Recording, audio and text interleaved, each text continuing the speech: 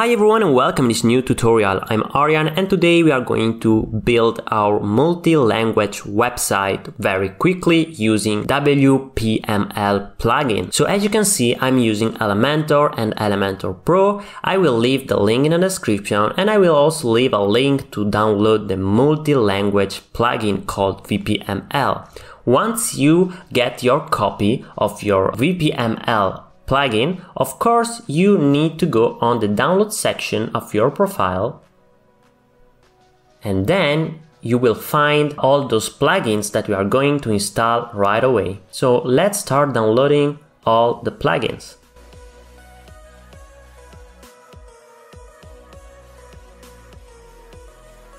Great! Now get back to your WordPress admin panel and click on Add New, Upload, and here we start uploading our files.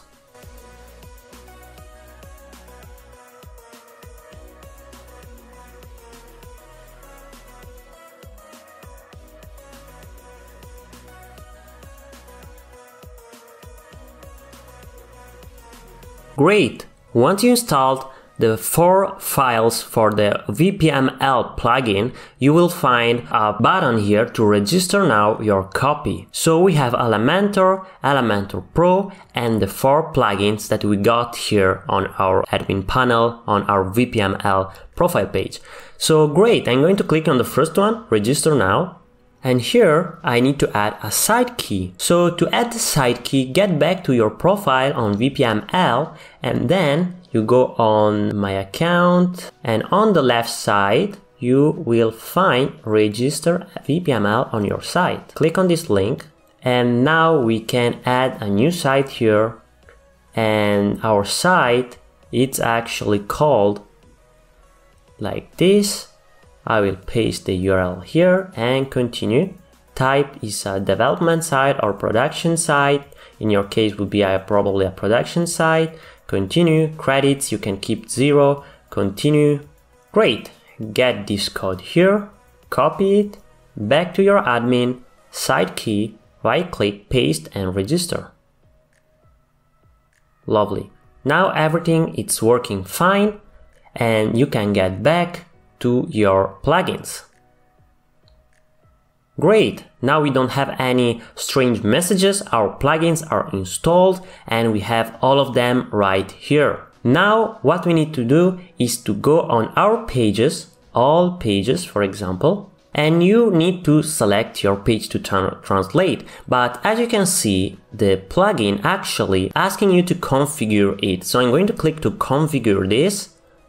And then current content language, we will keep English in our case.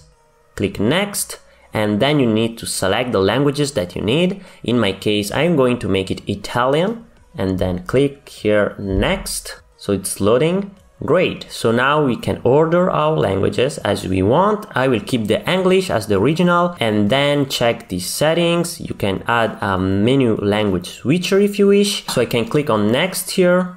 We can add everything also after. Compatibility reporting, you can send this, okay, will help the plugin to check the compatibility. The side key, enter the side key, as you can see you already added, so you don't need to do anything else, just click on next. This, I won't suggest to add any other thing, just click on skip and finish here.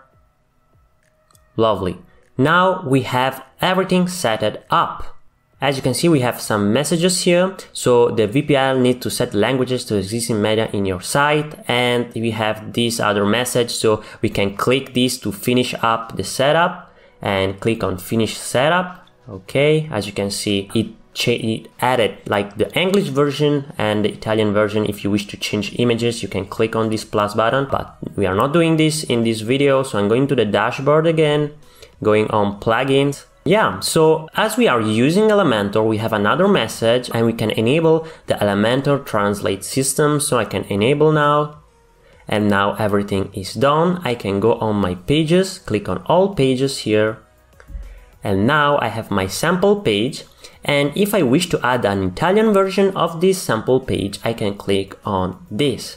Of course, let's check out this page first. As you can see, it's a very simple page. Hello, how are you? With some text. and we are going to change this in an Italian version. So I'm going back and I'm going to click to the add a translation to Italian. So you click on the plus button and you should have this screen here. So you can change the title.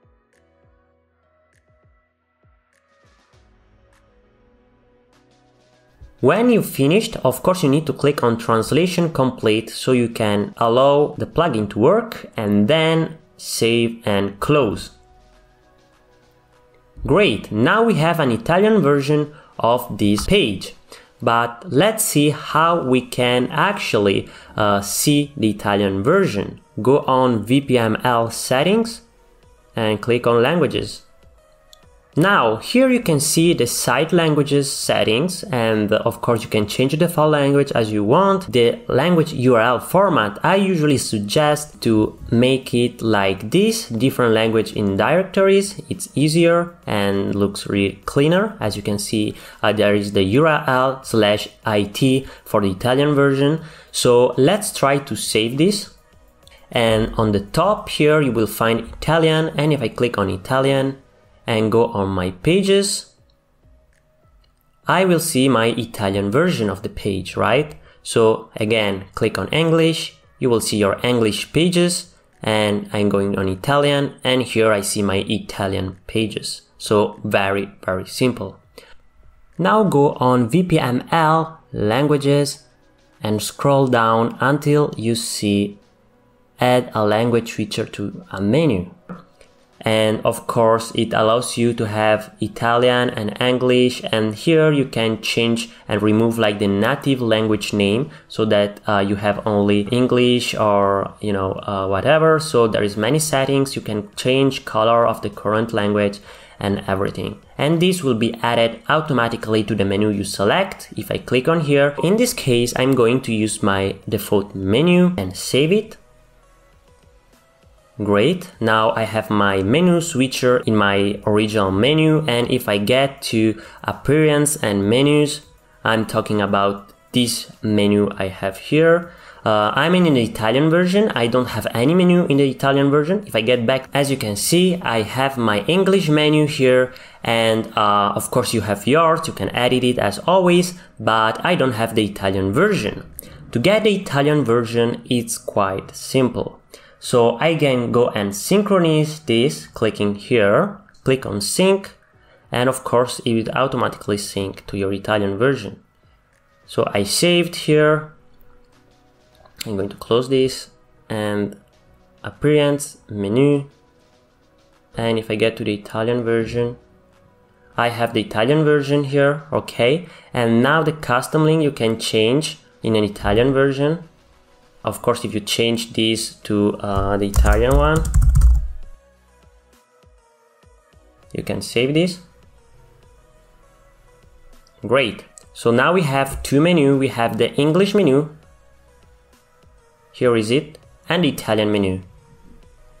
Here is it. Great. Now I'm going back to the English, and I'm going to add a menu on the top of my website. So I'm going to template, Theme Builder. I have a menu here, but I'm going to delete the template of my previous tutorial, of course, and I'm going to add a new one here, select, header, and now we can call it menu site. Create this template. You can close this block if you want. So we click on this plus button, I just click on these two columns. On the left side, I will just add a heading very quickly and call it XD Unicorn. Maybe make it a little bit smaller. Okay. On the plus button on the right side, I want my menu. So click on this plus button, select nav menu here, and drag and drop it. You will have your menu here, as you can see. Great. Style of the menu, you can change whatever. I will keep it like this, and I will click on publish, add a condition, and of course entire site, and save and close. Great. Let me check my website right now. Okay, I will get to my home page, as you can see, there is the English menu here, automatically added by the settings we changed before. But if I click on it, nothing happens. Actually, this is because this homepage, okay, is not available in Italian. It's not existing in Italian, so it won't allow you to go to the Italian version of this page. So let's go back on the admin panel, search for pages.